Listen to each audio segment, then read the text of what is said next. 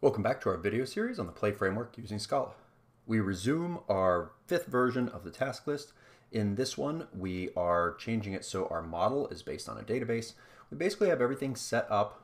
We've done all our configuration, and we've made a controller that has the elements that are supposed to give us database access. It is currently using view number 4, and we want to change that. We want to make a new view for number 5. So we'll come down here and make a new, not version 5 main.scala.html. And if we open version 4, we can copy this and paste it. It will be number 5. Now I'm going to leave the JavaScript as number 4. So when we created number 4, we were really taking version 3 and we left the back end the same, and we made a new front end that used React. In this case, I want to try to keep using the same React front end, but now I'm going to make it so that all of these endpoints, instead of ending on number 3, which uses the memory-based model, are going to use version 5. Okay, so we're going to use our database model, and we should go ahead and create that. Okay, so we have our models here. We currently have this task list in memory model. How about we make a new task list database model? Nice informative name, so you can go find this when you're looking for it. And I want to start off by copying, actually, let's see. How about we just copy our methods? And so this one's actually going to be a class, and paste in those methods. And that one will be, we have lots of stuff that's unhappy right now. Actually, if I replace all of them,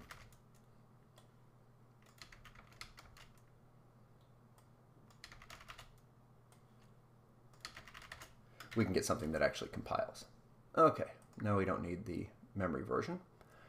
When I build this, I want to pass it two things. I want to pass it our database. Now there's a lot of different databases that we could import here. It turns out that I want the one that is associated with our Postgres profile. Okay, so once again, this import is telling Slick what database we are supposed to generate our SQL commands from. And so it's important to make this match up. I've had some students in the past configure this where they used a different database here than what their actual database was.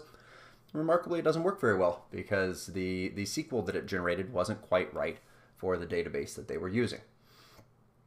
So we have these calls that we want.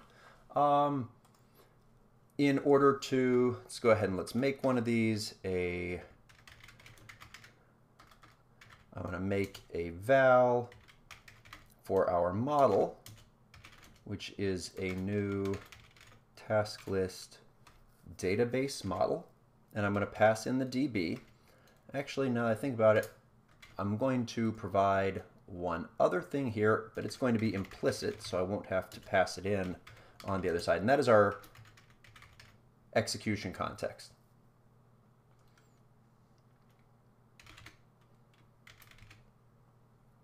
From Scala concurrent. Okay. And the reason for that is because everything that happens in the database is actually going to give us back futures. Okay. Remember, the Play framework is designed to be reactive. It's supposed to spread the work out and utilize your machine appropriately, not hogging a whole bunch of threads the way that something like Tomcat would do, where it would create 2,000 threads and just give every task one thread. Instead, it creates a fixed set of tasks, and as a request comes in, it gets moved. Different groups of threads do different parts of the processing, and so it efficiently uses your computer and generally gives you good throughput even when you get hammered. Now, for the task, for the controller itself, this controller is probably going to look a lot more like number 3. So let's see, we already have our load here. How about I actually go down and copy everything else. close number 3. And we'll probably have to make some interesting changes here. Now all of these are currently happy. So we have our with JSON body. This was just a shortening agent because all of these actions were getting JSON in as the request. And this allows us to pass in a function that does something nice. So for example, validate. They are giving us a username and a password. And so this had been saying task list in memory model. I want to switch that over. In fact, every place that says task list in memory model, and we can use the handy Control-D keystroke, is just going to be changed over to model. Okay. Oh, I apparently got rid of an open parentheses there. Okay. So we have our model, the call to validate user. And this all still compiles, which is kind of cool, but that's also because it compiles, but these don't do anything. There is another change that's going to have to be made here. I mentioned that all of these things are going to be happening in futures. Let's go ahead and let's write one query to check to see if this is going to work. And this will also allow us to see how queries are written. So we have our database, and we can run queries on it by calling .run. And this takes this a DBIO action. The types here might look a little intimidating, but they're really not that bad. Remember, this tables file here, which was generated for us, has different elements in it for each one of the tables that we created. So it has users and items. Validating a user is coming from users, and actually this file we will definitely want to import tables._, because we're going to use that. And we write our queries in Slick very much the same way we would with Scala collections. So I need to find if there is a user whose username and password match. So I'm going to type this in to start with. Now remember, we are going to store our passwords encrypted.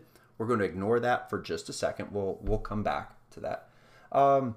And so turns out that every element of users is a user row. So I want to see if the user row dot, and it has 3 fields in it. It has the ID, which was that integer value that is the key for it, a password, and a username. And I want to check to see if that's equal to username. And the thing we'll have to change in a future video. We won't do it for this one, but we'll just assume that if our database passwords were saved as non-encrypted, we would do the same type of check for password. Okay.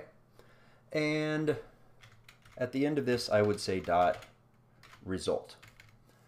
Now, what does that give me back here? So there's 2 things I should talk about. One, you'll notice there are 3 question marks here. And that is because the 2 question marks has a specific meaning in Scala that it gives you back. It does a comparison. It gives you back a Boolean, and it's defined on type any. So it just exists on everything, at least in Scala 2. They need their comparison to do something fundamentally different. You'll see the type there says rep Boolean. Okay, there is a representation of Boolean, and so all the things inside of our queries are using this rep type instead. So val matches equals. I type that in so you can see the return type of this. So our DB result, or our DB run, we did a filter on this, and then we asked for the result, and that gives us back everything from here. There are other things that you could call on this. I like result. I actually haven't played with first recently. But notice that it gives you back a future of a sequence of table of the user rows. Okay, and what we really want to do is we need to return a Boolean, but we're not going to return a straight Boolean. This is actually going to be a future of Boolean. I didn't need to retype that. Because it represents a computation that will happen in the future. And this is a Scala concurrent future. And so our return here, I want to take matches and I want to map it. Turns out we map futures just like we map lists and we map options to get back new values. When you map a future, it does a computation on the result and gives you back a new future. Of course, it doesn't do the computation right when you call it. It does the computation whenever the previous one was done. So this allows us to easily call validate user, but it is scheduling the work to happen in a nice parallel off in its own threads, and we don't have to worry about a lot of the details. So what do I want to map this by? Well, this is, once again, it's giving me the user rows. It was a sequence of user row. And this worked if user rows is non-empty. And now this code is happy. Our validate user actually returns a future of Boolean. This code is not. And the reason is that, once again, this is now giving me back a future. And if I want to make that happy, just as before, I want to map my future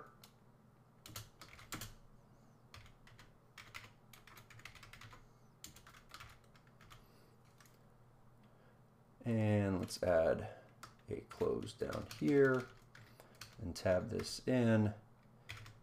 If user exists.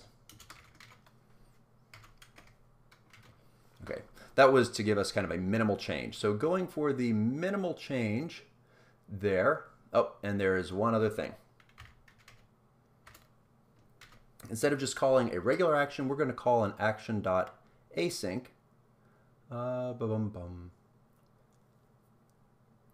Required a result. Oh, is this because my... Yes. All of our things are going to require futures, which is technically going to break a lot of stuff down below. But the validate will work. Everything else is now going to be unhappy. So we pass in, we're clearly not going to finish this in this video. We have to change everything over so that it winds up working with these, with the futures. We'll wind up mapping them. We'll come back in the next video and we'll continue fixing up validate. Then we'll have to go through and not only work on writing the database, but updating this as well so that it uses futures, so that it will allow us to pull all of our data out of the database.